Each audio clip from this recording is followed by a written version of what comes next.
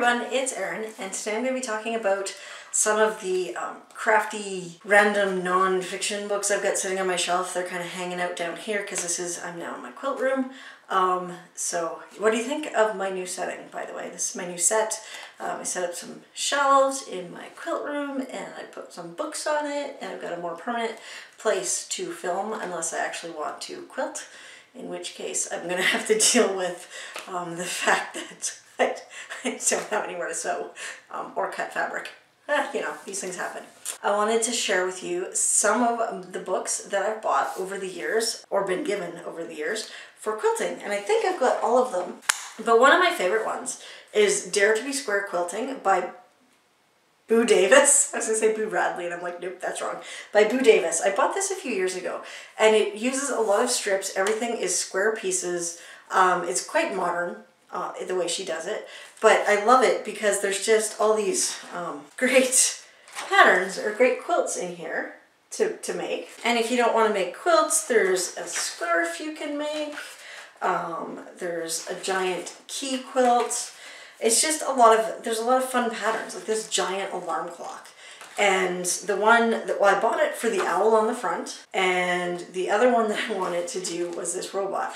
And I don't know why, but my nephew, like every time I see this robot, I just think of him, and I don't know why, but it's actually perfect for my husband because he's a big robot sci-fi guy. So love this book. I've never actually made anything out of it. I have, however, used some of her, she's very good at the start about giving some instructions on making the quilt, using your rotary cutter, finding your 1/4 inch seams. So it was a very good introductory book to some of the quilting concepts, and I liked that. Now, a few years ago, I did a learn to quilt course up in Edmonton at a quilt store there. And this was the book they gave you, Rotary Magic. It was for something. It was for it might have been using your, I don't know. It was one of the quilting courses there.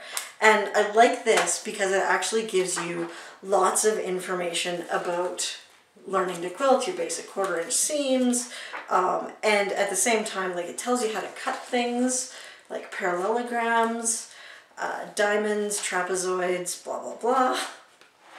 And then it gives you some patterns to use what you've learned. And what I use this for all the time, I really want to do the cats because I'm a crazy cat lady. But what I use this for usually is attaching the binding. For a long time, every time I went to either quilt or attach the binding, I would open this up and go, okay, how wide is my binding supposed to be? And I'd get the information that I needed from it. So it's been a really handy guide.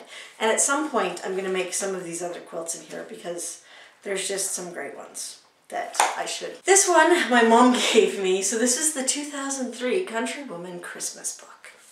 I don't even know why I still have it.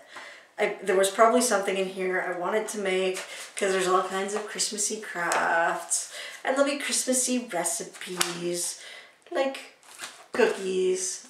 Who doesn't like cookies? Not that the internet doesn't have a handful of recipes if you really want to look. I mean, they're hard to find. You don't just stumble across them when you type in cookies, no. Actually, I love that little chocolate bowl with chocolate covered strawberries.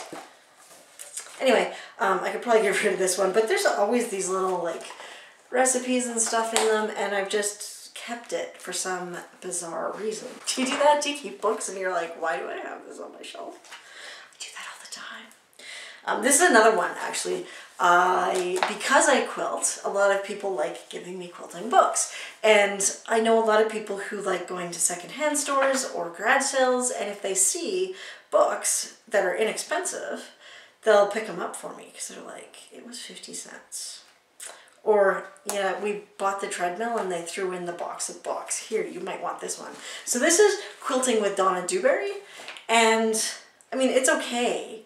But the problem with it is it's a little dated. Like, if you look at the pictures on the front, modern quilting now is a lot of solids. You're not doing a lot with florals and pastels. You're definitely not making towel accents or decorating a shower curtain.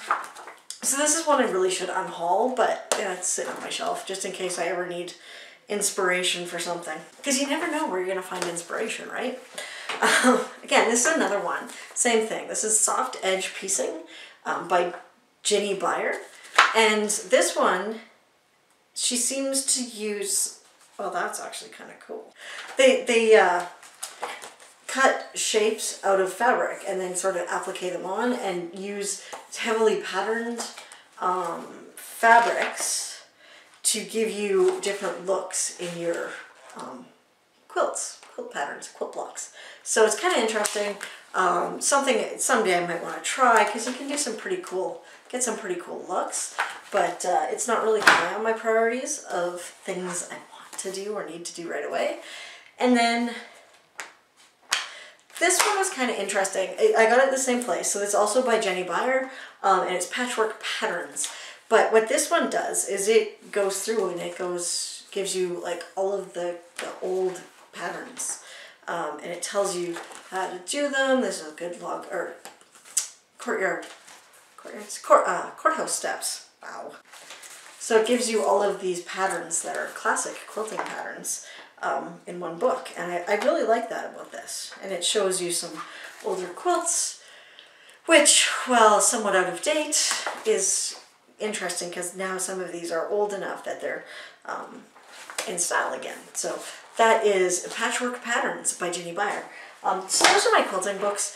I think I've got a couple more downstairs. Like I've got a Cafe Facet one, which is full of really bright colors and gorgeous, but I'm never gonna make a quilt out of it, so it's not sitting on my quilting shelves. It's sitting on it's a coffee table book downstairs.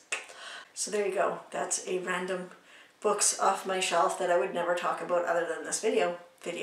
How about you guys? Do you have any like books that you're like, I'm never gonna talk about these books with anyone, but they're on my shelf and I don't know why they're on my shelf, but they're there, so what do I do with them? Books. Let me know. I'd love to hear what the random things you guys have on your bookshelves. I'll talk to you later. Bye.